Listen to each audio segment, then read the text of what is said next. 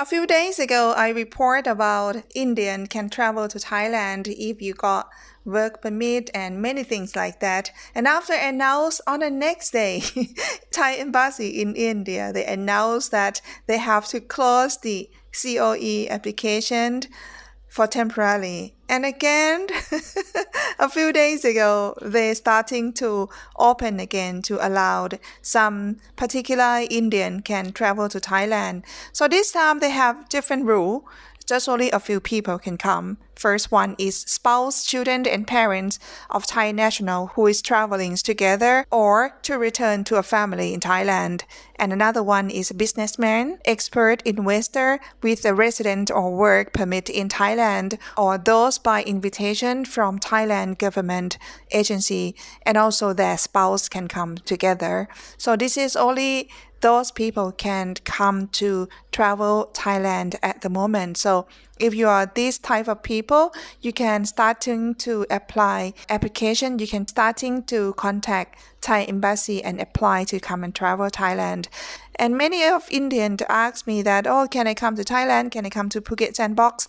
Of course, you have to see first if you are this type of people who I mentioned above. So it means that if you are just only a tourist, you can't come here yet.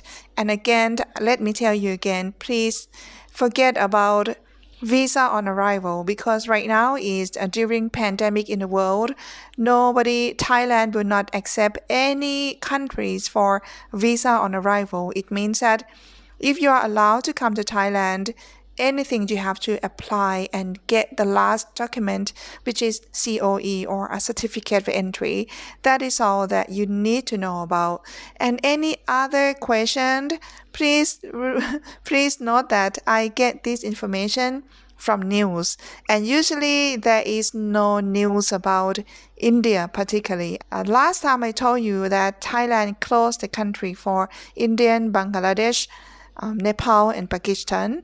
That's because of Thailand closed the border for this particular country. But when once Thailand opened for you guys to come here, I don't think they're going to announce as a big news.